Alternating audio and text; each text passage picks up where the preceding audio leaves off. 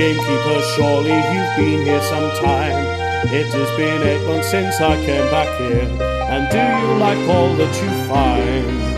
Why yes, thank you, Lady Chatterley. I was raised here when I was young. Sir Clifford, will that be all? Yes, we are done. We'll be on our way.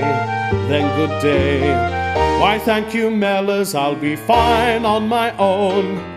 Now come on, Connie, it's time we were home.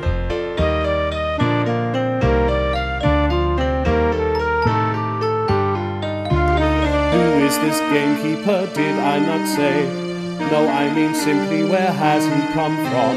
From out of the town, just down the way, from Tevershall.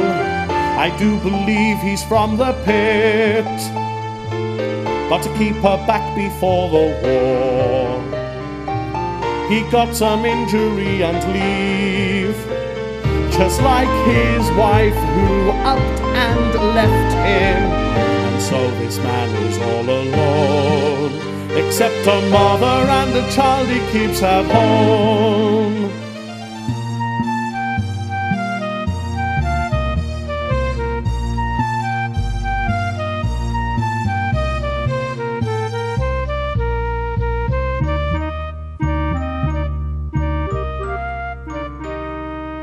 I look at you and I see a time when there's a child that we can call ours, a boy that is not just yours but mine, if God will just allow us.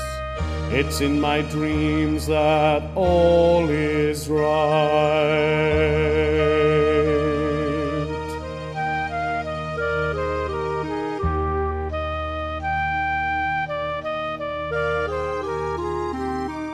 I see a child walk up to me, look in my eyes with trust and longing. I'll guide him through the world we see with hope and smiles and our loving. His hands reach out and hold my arm. He calls me Father, my heart's aching. I look to him with open eyes and realize that I am waking.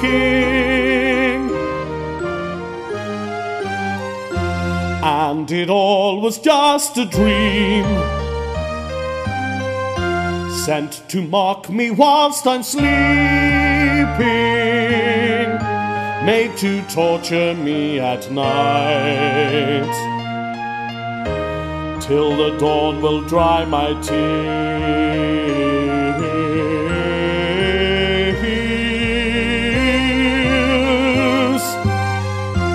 I awake, there's no one there, only shadows as I'm weeping, crying fate is so unfair. Sleeping burns away the years.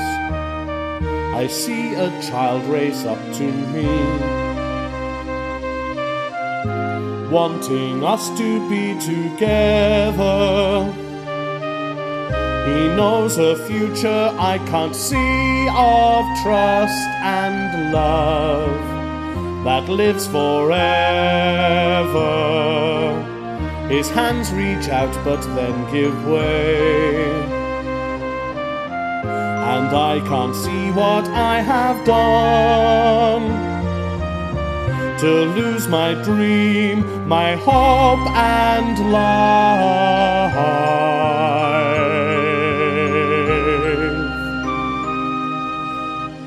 I'll dream again to see